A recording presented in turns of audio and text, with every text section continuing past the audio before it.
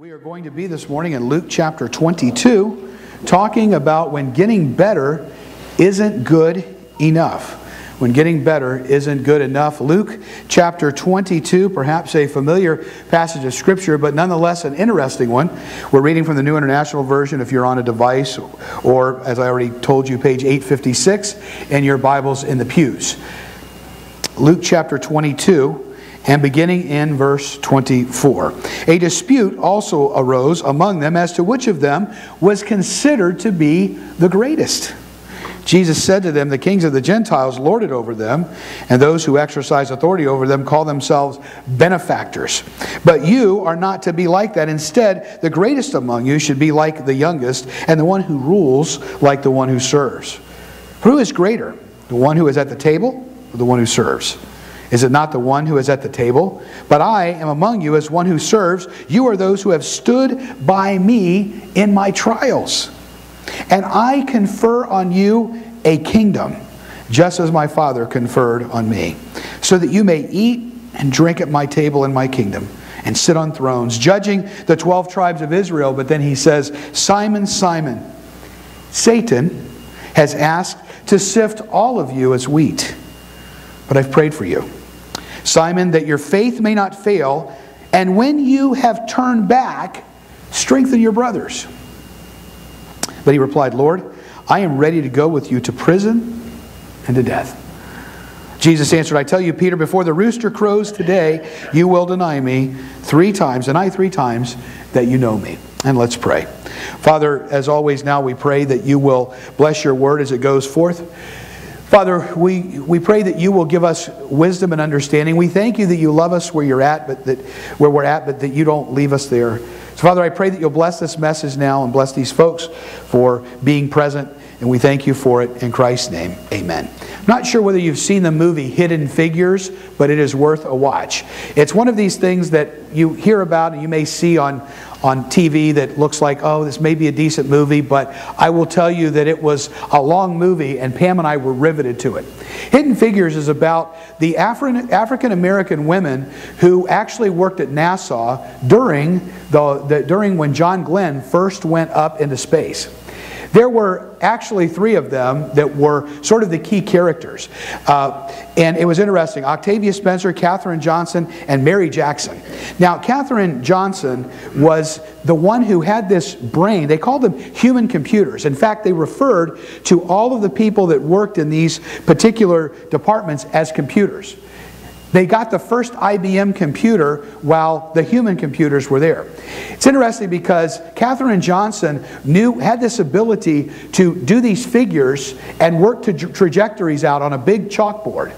And it was interesting because they brought her in and she had such hope. And what they were showing juxtaposed to the whole thing was the struggle of desegregation and what was happening during that time. There were still at the time, and I will use the terminology because that's the term that was used then, there was colored bathrooms and there were white bathrooms.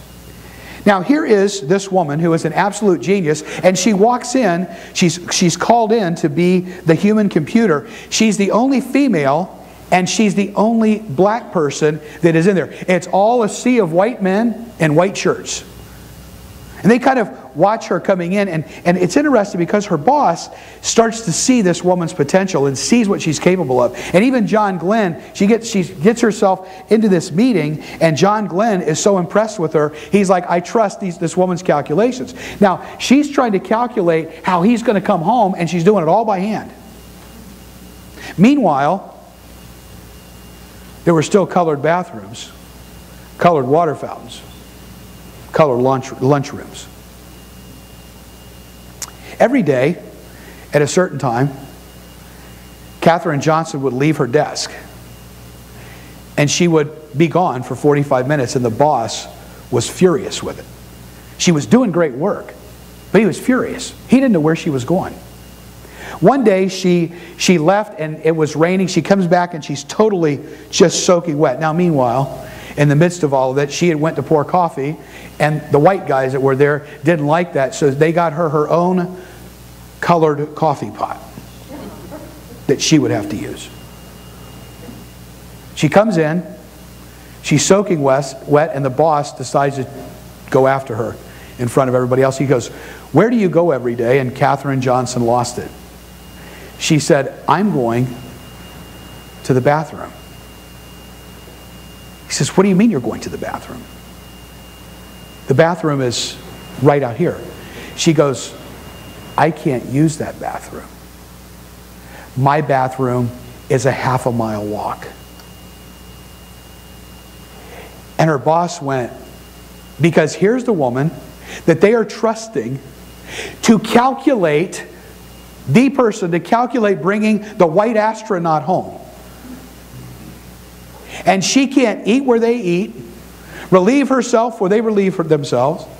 She can't drink from the same fountain as them at the time. And so they showed this struggle. And so it was this amazing thing, because you see that here this woman had all of this mathematical ability, and she's hired by NASA, and it looks like things were getting better for African Americans. Meanwhile, it wasn't. Have you ever wanted, you think things are getting better? You see how many times we think that it's better? Okay, no, it's getting better. Society's getting better. My relationship's getting better. Things are getting better. And all of a sudden something breaks and you realize it ain't good enough. Sometimes being better isn't good enough. I think it was Winston Churchill that his famous quote was, "Sometimes you have to do more than your best. You have to do what's required." My parents used to say, "Well, you just do your best." Okay, but my best sometimes wasn't good enough. Sometimes I was going to have to do what's right. I mean, I could do my best, but it was required that I got a certain grade to get out of college. And so I could go in and tell them I did my best, but they say, "But you didn't do what was required." We all face this time when we feel like we've done our best, and particularly there are others that keep looking at us, and you think about it and you say, "I'm getting better," but sometimes it's just not good enough. And then you face your own struggles, and you think, just think about your own struggles that you have for a minute. They're called besetting sins. I know it's sort of an outdated term, but it's that thing that you're addicted to, that thing that happens, and that you promise God, "I'm not going to do it again. I'm not going to do it." And you start to bargain with Him. "God, if I do it again, I'll be a missionary in Africa." You bargain with Him. "God, if I do this again, I'll go, stab myself in the eye with a knitting needle." I mean, you talk about how you're going to punish yourself if I do this again, because and then you say, "I'm going to get better. I'm going to get better. I'm going to get better." And then the next day, something happens, and you realize that better just wasn't good enough.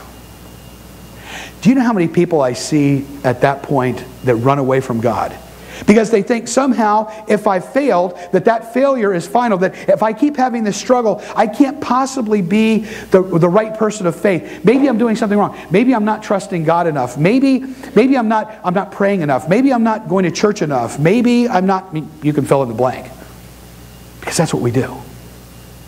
And yet there always seems to be a struggle.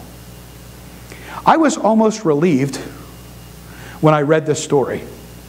This is an interesting story that we're going to look at for a moment and see how all of this comes together. And what do we do about this? What do we do when being better isn't good enough? I mean, how do we focus on this? And there's an interesting lesson that Jesus actually teaches to the disciples. But before we dig into it, I just want to give you a little bit of background. There is some discrepancy among people who do the harmony of the Gospels exactly as to where all of this occurred. Now, most believe that at this point, what has happened is that Jesus has probably already given what we call the Last Supper. They've already eaten a little bit of this. And you remember in some of the gospel recordings, especially John, shows how Jesus washed the disciples' feet. Many of the harmony of the gospel folks, the theologians, believe that this discussion that Jesus had was right in the middle of that, which is what prompted him to get up and wash their feet. Because Luke records that a dispute rises among them. So we're in this sort of Last Supper thing, and so notice what happens, and let's run through the text real quick. Notice verse 24. It starts out, and it's very interesting. Luke says, a dispute. You know what a dispute is? You go over to the Middle East, they call them border disputes. You know what a border dispute usually means? guns and tanks and ammo and people are losing their lives. A dispute is not just, oh, we're having a little tad bit of a disagreement about this. No, these guys were in a full-blown, all-out dispute on, look at this, which one of them was considered to be, read that. What's it say? Considered to be the what? The disciples. Here they are with Jesus. And a dispute arises with them about who is number one. Now, how many times have we seen these things happen with the disciples? Remember James and John, the mother came to them and said, hey Jesus, when you get to your kingdom, please let one of my sons sit on your left hand and one on your right. Well, that ticked the rest of the disciples off because they were asking for this sort of position of authority. Because remember when there were meals, it was all about where you sat. So you had one person that sat here to the right and then to the left, and then the next most important person sat to the second right. So there was this positionality that occurred. So now this dispute is going on with the disciples about who's number one, who's the most important disciple, who's the greatest one among them. And you can almost hear all of this going on. James and John and Peter all arguing about who's number one, who's number one, who's number one. And so Jesus looks at them and says, the kings of the Gentiles, he goes after the Gentiles, they lord it over them. In other words, when they have this, we were talking about positionality and people being concerned about their titles and everything before church with some folks. That people are more concerned about titles and their positions than anything else. And he says these lords of the Gentiles, these kings of the Gentiles, they wind up lording it over everybody else. They take their position and they use their position to manipulate and to twist and to turn and to control. So in other words, when they get to the position, they absolutely love it. I was telling some folks about my professor I had at my undergraduate at Miami Christian College, and Dave actually went, and he made us call him Dave. He did not want to be called, he went and got his doctorate so that when anybody tried to call him doctor, he would tell them, don't call me doctor. And the administration didn't like it because everybody liked to be called professor and this and that. And he wanted to just be called Dave. He really didn't care about the title. But more people care about what their titles are than anything else. And he says, this is exactly what these people do. They take their titles and they wind up taking the position and they manipulate. And then he says to this, but you, verse 26, he says they exercise authority over all, call themselves benefactors. Verse 26, but you are not to be like that. He said that you're not supposed to do that. That's not who you are. He says instead, the greatest among you should be what? Should be like the youngest. Among you should be like the youngest. And the one who rules, like the one who serves. Here he goes again. Jesus is saying, it doesn't matter, folks. See, it matters to you what your position is. It matters to you who you talk to. It matters to you who's unfriending you and who's friending you. It matters to you with all of those things. But it really shouldn't matter because the greatest among you should be like a child. Should not be ruling over you. So then he says, verse 27, for who is greater, the one who is at the table or the one who serves? Ooh, you know, I've talked to people, and if you've ever actually been out, you can see folks, if you've ever been even in the serving business, like waiter, waitressing, it's like one of the worst, thankless jobs around because no matter if something happened back in the kitchen, guess who's getting blamed? I had that this morning with my phone company, the woman that I had to talk to, because as you know, my daughter's her birthday today, and she's traveling internationally, and we were supposed to have an international plan set, and we didn't get it. And so here's Bob, of course, always being challenged at this moment when I have to come to church and talk about patience and kindness and serving, that I'm on the phone with this woman going, you've got to get this done from here, you know, like that, kind of like that. You know, kind of like you guys, you're in the car, you're arguing, then you got to, hey, good morning, how are you this morning? Thank the Lord, it's a great day. You know how it goes. We all have those struggles and we fight. So at any rate, he says the one who's at the table or the one who serves, because actually the people who are being served often will say, oh, you are serving me. I'm the customer. I'm the one that's always right. He says, is it not the one who is at the table? But I among you who've been at the table, I'm the one who serves. And then I love what he says to them. I want you to watch this because we're going to pull all this together. But he looks at them and he goes, you know what all you guys have done? You're all talking about being number one. But guess what? You have been with me through every one. You've stood by me in all of my trials. You've been there. You guys have been there with me through every trial that I faced. Every time they've talked about killing me, every time I've been challenged, every time the religious leaders have been there and have tried to clean my clock, you guys have been there. You've been with me through everything. You've watched all of this happen. And then he looks at them and he says this. I love this. Watch this. And I confer on you a kingdom. Now wait a minute. They were just arguing about who was number one. He just told them that you don't want to be like the Gentiles and you don't want to lord this over them. But he says, look, you've been with me, so guess what? Not because of that, but just because I want to. I am going to confer on you a kingdom as my Father conferred one on me. And then he says this, so that you may eat and drink at my table in my kingdom.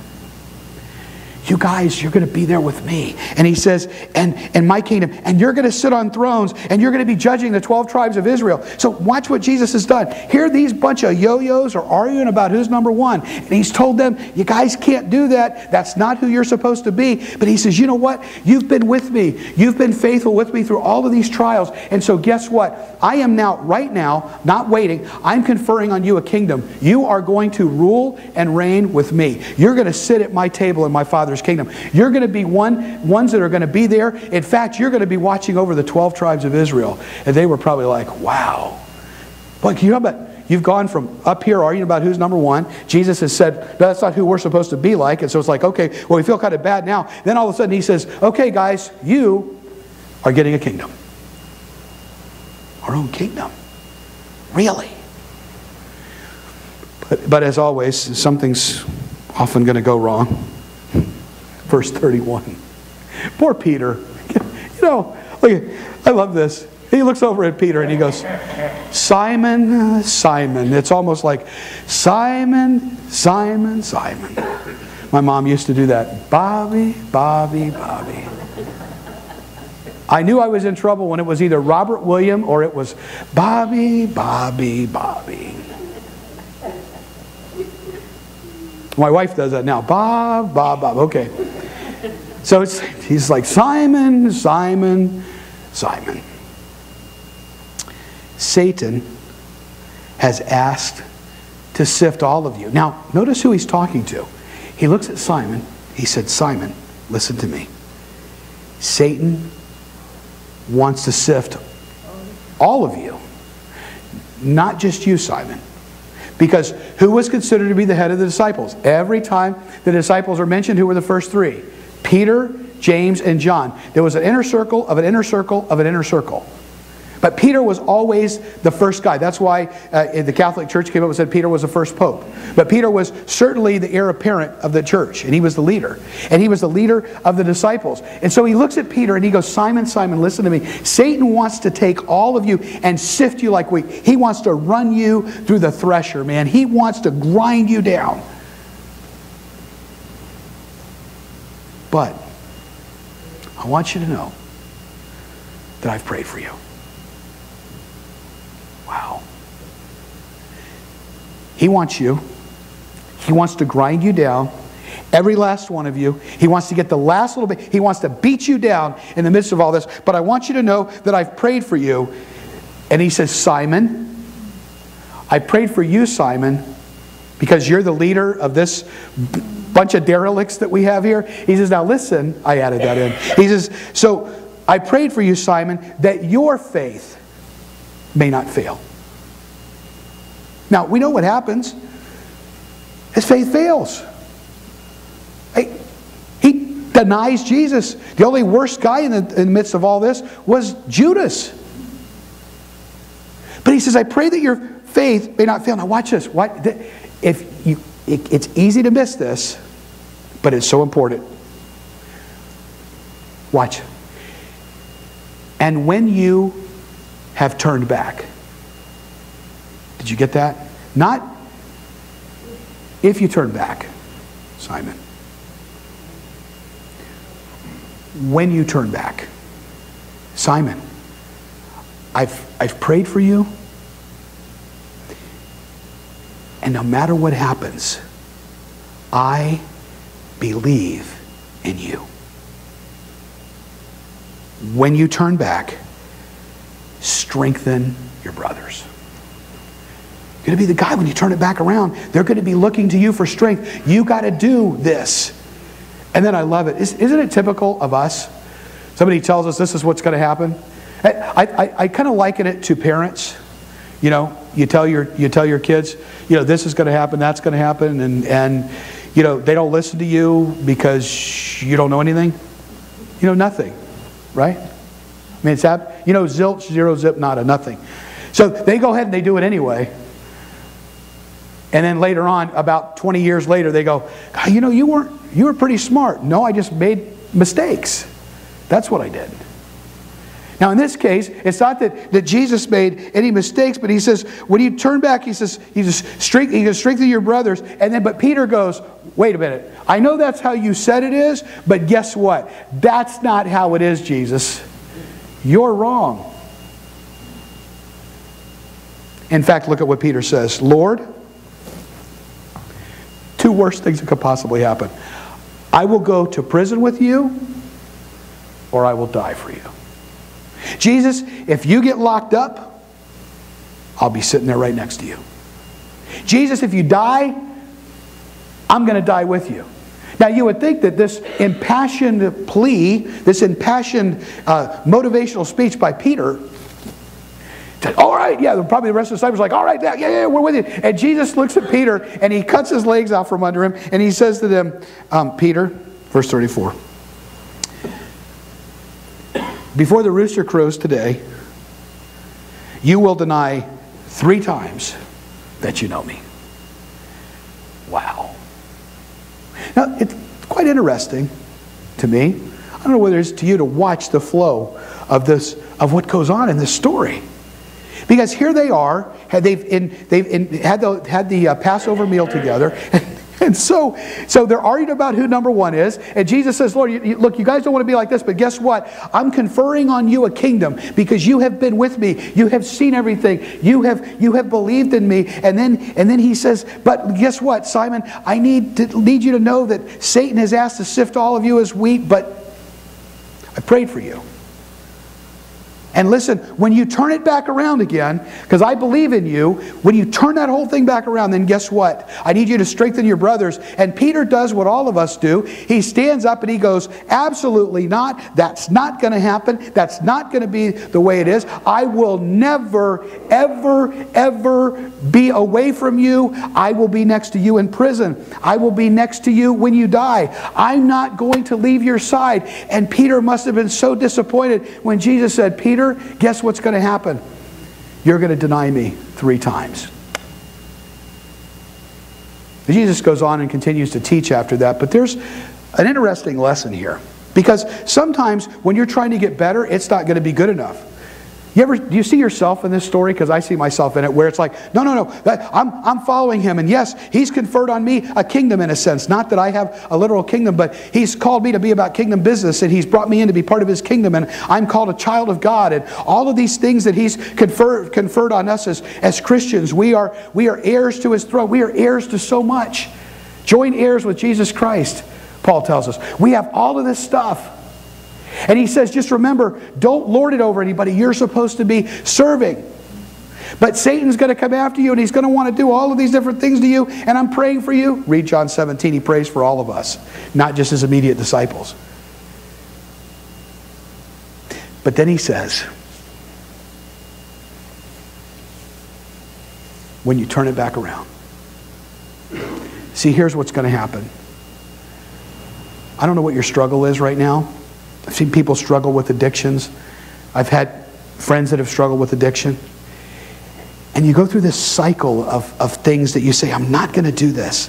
You know, I'm not going to curse at that person that pulls in front of me again. I'm going to be better tomorrow. And then all of a sudden, 5 people pull in front of you, not one. You ever notice that? It's like if you decide to go on a diet and you say, I'm not going to eat the chocolate cake, and everywhere you go, starting off that morning, everybody's eating chocolate cake because you're trying to stay away from it. You know, I'm not going to curse at this bad driver. 5 of them come in and cut you off, just testing every part of you. Or I'm not going to have that alcohol again, and suddenly everywhere you go, somebody's offering you something wrong. I'm not going to take that pill, or I'm not going to click on that site.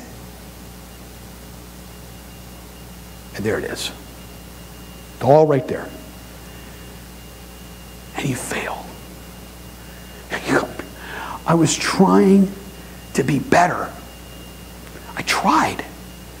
And I'm so frustrated with trying to get better that I'm not getting better, and it's not good enough. And so what happens is we often make the mistake of Judas and not Peter, and we walk away. So what do we learn from this? What's our lesson in this whole sort of entire thing? Here it is. It's real simple. If we want to get past all of this cycle that we get in, I have to see me as God sees me. No, let me say that again. I have to see me as God sees me. Isn't it interesting what happened? Notice how Jesus looked at them. Jesus is telling them, look, I can see that you guys are arguing about who's number one, but he said, listen, you have a kingdom. You are kings. You are rulers. You're going to be sitting with me at the table. You're going to be ruling over the kings, over all the kingdoms of Israel. You're going to be over the 12 tribes. I see you all as rulers, as kings, as joint heirs. This is when I look at you. This is who I see. But I know Satan's going to try to sift you. But I tell you what, I believe in you when you don't believe in yourself. And I believe that you're going to turn it around. And when you do, I need you to strengthen everybody else. And you're going to argue and say, no, I don't have that. The worst thing you could ever do is to deny the weakness. The worst thing you could ever do is say, this doesn't exist. I don't have this problem. The worst thing you can ever do is say, I don't have the addiction. I don't have this problem. This is not an issue for me anymore. The moment that you do it, watch out, because then that's when it's going to come. And you're going to hear the proverbial rooster crow in the distance. The problem is that we don't see ourselves as Jesus sees us. Think about a couple of things, and they're not up there. I'll just give them to you. I already said that he sees who we can become, not just who we are. He sees who we are. But he's always seeing who we can become in him. He sees that Peter's going to be able to turn it back around. He sees that they're ultimately going to be rulers. He sees who they're going to become, not just who they are. It's so hard because we don't see ourselves as God sees us. And I know growing up in the church, we had all the theology that we would sing, and I know there's a healthy balance because we have to understand that we're sinners, and when we understand that we're sinners and we truly get that we can't approach a holy God, but because we can now in the person of Jesus Christ, which is where we understand grace, you have to have those things coexist and understand that. But we used to sing songs about, at the cross where I first saw the light, we talk about he's such a worm as I. We call ourselves worms and all these kind of things. And if you've been going to church for any length of time, if you were in a very sort of fundamentalist church, that in order to feel good on Sunday, you had to feel bad. Like the preacher really had to give it to you on Sunday morning. You were, oh man, it may have even been angry, yelling and screaming. And then, boy, he really stepped on my toes this morning. And so I think that we really didn't view ourselves as God sees us, because there's this healthy thing that God sees us as sinners, but he says, you know what? I gave my life for you. So you may feel like you're a worm, and I get that, but you're not when it comes to me, because I loved you enough to come and die on the cross for you, to pay that penalty, to pull you to myself, to draw you out, to tell you that I loved you. See, he sees what we can become. But I want you to know something else. He sees our blind spots. Whew. I'm not going to ask how many of you think you got blind spots, because I would be afraid that all of you wouldn't raise your hand. And all of that, which means right there it's a blind spot. You got that? I don't want to embarrass anybody, because we all have them. We all say, that's never going to happen to me. We all say, oh no, I'm not going to do that. I could never do that. Oh no, there's no way. In fact, I will never deny Jesus. As a matter of fact, I will die for him. And then someone puts the gun to your head and you're like, who? We all have blind spots. Those blind spots could manifest themselves in addictions, in poor relationships, something else. And that blind spot is there and we just don't see it. You know what I'm talking about with a blind spot? You ever been driving down the road? I had somebody in my blind spot the other day, and it was only by the grace of God on 595. By the time it all happened, they moved over into my blind spot, and I had my signal on. They did not. I was on 595, and I swerved away from them, and then the person in front of me slammed on their brakes. Their bumper must have been this close to me, and I turned again, and I didn't even look in my mirror to see if there was anybody to the right, because I was in the middle lane, and I was just like, oh God, and over I went, and I realized, thank God there was nobody there. But they were in the blind spot. They were right there, and I didn't even see them. How many times have you had something where you're trying to get better and your blind spot comes around? Jesus knew what the blind spots were for the disciples.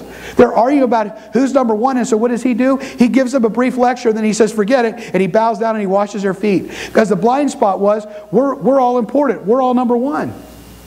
Peter had a blind spot. Man, Peter was always a guy that was standing up and his mouth got ahead of his behavior. Peter's always the guy that's standing up. No, Lord, Jesus said, Peter, this is what's going to happen. But I love that part where he says, but just remember, when you turn it back around, when you come back around, because it's going to happen, Peter, I want you to strengthen your brothers. See, So these are what we can become. He sees our blind spots, and he also sees our belief of who we think we are versus who he believes and knows we are. See, Peter, right after all of that happened, and we don't have time to look at the rest of the scriptures, he was devastated. Because if you remember how the story sort of ended, one of the gospel accounts records that Peter's out there, and the third time he's out there warming his hands, he's within eyeshot of Jesus. And so they said, wait, you were with the Galilean guy Jesus, right? And Peter says, no, I don't know him. And it says Peter cursed at them, and just at that moment his eyes locked eyes with Jesus. Could you imagine that? And you know, if I would have been Jesus, I would have went, told you so. Come on, don't you want to do that as a parent sometime? I knew it, but you didn't listen to me. Right? I told you you were going to do that. There was sadness in his eyes. It said Peter went out and wept bitterly. And that's why in John 21, and you can read that story later, we've looked at it at Easter before, that Peter finds out that it's Jesus on the shore. And he dives in the water and gets to him. And that's when, after they've eaten, that's when Jesus says,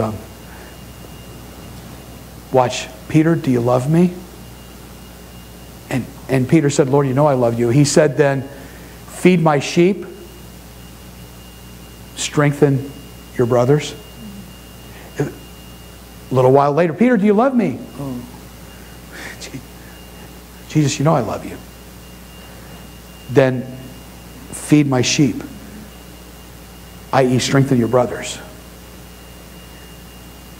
Peter, do you love me? He says, Peter was frustrated. He says, Lord, you know I love you. He said then, feed my sheep. Strengthen your brothers. And even at that moment, if you remember the story, Peter was like, what about him? He points over to John. What's he going to do? And Jesus said, Peter, listen to me. It doesn't matter if I let him stay alive until I return again. Then he said this, you follow me. Peter, you haven't learned the lesson yet, but I believe in you. I know who you're going to become. I know what you're going to do. I know what my purpose and my destiny is for you, and I see that. And I think sometimes that we lose sight of what God sees in us, because He sees the blind spots and He sees who we can become. Isn't it? There's always that kind of thing Paul talked about in Romans 7. There's the good that I want to do, I don't do, and this evil that I don't want to do, that I wind up doing, and I'm constantly struggling with this. And it's like, no duh, Paul, that's what we all go through. But thankfully, he said it.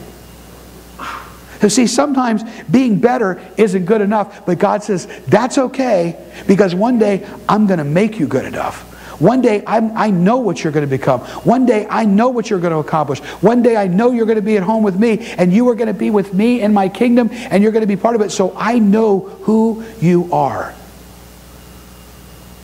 So I got to say to you, when you feel like things are getting better, but they're still just not good enough, they're still not where they should be in your life, in society, and all of that, begin to see yourself as God sees you. Because when He sees you, He doesn't see the failures. He sees what the final product is going to be. He sees who we can become. Let's pray. Have our heads bowed and eyes closed just for a moment.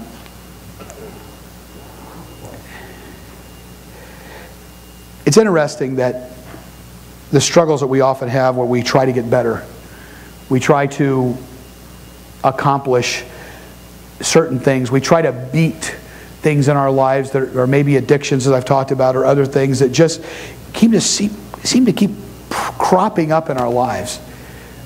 And sometimes we get in that cycle and we feel like, man, if I just keep doing this, it's no good, and I'm not a good Christian, or I'm not a good believer, I'm not really a good follower of Jesus, and I'm a phony and a fake and a fraud, and people really are, if they find out what I'm all about, then they're going to think that I'm really not following Him. Well, you know what? There's great news, because this was the story of His disciples. This was the story of the head disciple, the lead guy. But see, Jesus was seeing something different in Peter than Peter was even seeing in himself. Peter didn't know about his blind spots. He had what he thought was his belief, but that wound up being a blind spot. But Jesus said, Peter, I believe in you. And that's the thing. Jesus believes in you more than you may believe in Him right now. That's incredible. He believes in what you can become. He believes that you can come to Him and you can make the right decision. He believed and loved you enough that He came and paid the penalty on the cross. You know, the Bible tells us that all have sinned and fallen short of God's glory. None of us are righteous, not one. There's none of us that seeks after God. It also tells us the wages of sin is death, but the gift of God is eternal life. If you've never accepted Christ as Savior, you could do so right now, right there in your seat, by quietly meaning this prayer, quietly whisper this prayer and say to God, Lord, I know that I've sinned against you. Thank you for sending Jesus to die on the cross for my sins, and I accept Him into my heart and life today. If you pray that prayer in just a moment, there are blue cards in front of you. Just take that blue card, fill it out, drop it in the offering plate as you leave this morning. Just put on the back that you prayed that prayer so we can rejoice with you. Believer, where are you at today? Where is that struggle area where you think, I'm trying to get better, but it's just not good enough? Trying to get better, but it's just not good enough. And it translates into, I'm not good enough. But let me tell you this, you're enough for Jesus. That's why He came. In the midst of sin, don't let it be a blind spot. Sin is sin. But in the midst of that blind spot, He loved you right where you're at and says, I don't want to leave you there. I want you to follow me. That's what He kept telling Peter. Follow me, follow me, follow me. Don't watch everybody else. Follow me. And that's the choice that we have to make today. That's a choice, basically, that even us as believers have to make every day. Because our blind spots come in, and our own limiting belief systems, and who we think we are versus who He says we are. I want us to make a commitment this week to see us as God sees us. And the only way to do that is to look at what Jesus says about people in the Scriptures. You're going to see this one minute. People are sinners, but the next minute, the fact that He cared enough to come out of heaven and to live a human life and to die on the cross. He loved you that much that He came. Man, it's powerful. Let's remember that this week. When those blind spots come in, when those things happen and you're so frustrated, you think, man, I just can't seem to get victory over this. I just can't seem to win. I just can't seem to beat this. I'm a horrible disciple. And Jesus goes, wait, I've prayed for you. I've prayed for you. And when you come back around, use what you've been through to strengthen everybody else. See, your struggles are part of your story. And your story can be used to inspire other people. Even the story of when you've blown it, it can inspire people. It can strengthen others. I want to pray today that we take even those struggles that we've had and utilize those to strengthen others. Father, thank you for these folks. Thank you for your blessings on us. Thank you for your word. God, we thank you even for people like Peter, that we're able to see the very human side of the leader of the disciples. Father, I pray as we go forth here in just a few moments from this place, that this week that we will take this lesson to see ourselves as you see us. It's easy for us to see ourselves as others may see us, and we try to become what they've told us that we should become, or even the limitations or even beliefs about that we'll never become anything. But you see us differently. So thank you for that. And may we see ourselves this week as you see us. And we'll thank you for it in Christ's name. Amen. Very, very quickly.